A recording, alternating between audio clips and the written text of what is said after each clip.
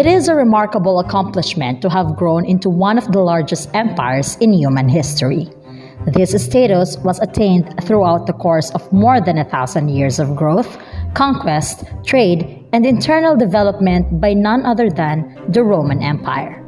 This is Teacher Shira, and today, let's talk about how this great empire is divided into two. From being a monarchy, republic, and empire, Rome eventually grew into such a size that its expansive area is difficult for the government to control and defend. Due to its dwindling Roman authority and volatile political conditions, numerous tribes were invading the Roman territory and could not be stopped. To help stabilize the empire, Emperor Diocletian divided Rome into two parts in 286 AD. Rome continued to be divided for another 100 years before becoming the Western and the Eastern Empire in 395. This divide permanently altered the Roman society and governance. Now, each part had emperors that exercised separate authority. Rome served as the capital of the Western Empire, while Constantinople served as the capital of the Eastern Empire. After this division, the Eastern Empire prospered. Due to its location on an easily defendable peninsula, Constantinople was well protected.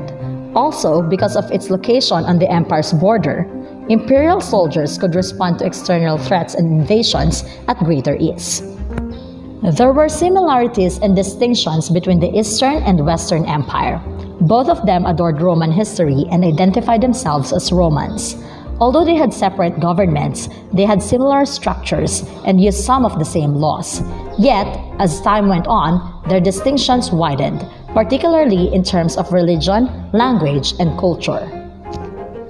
Greek was the official language of the Eastern Empire, whereas Latin was spoken in the Western Empire. Roman Catholicism and conventional Roman culture were both upheld in the West, while the East had a more varied culture that was influenced by various ethnicities, and it was dominated by the Eastern Orthodox religion. Years after the divide, barbaric tribes repeatedly attacked the Western Empire, which was eventually captured in 476 AD. On the other hand, before being supplanted by the Ottoman Empire in 1453, the Eastern Empire, often known as the Byzantine Empire, lasted for another 1,000 years.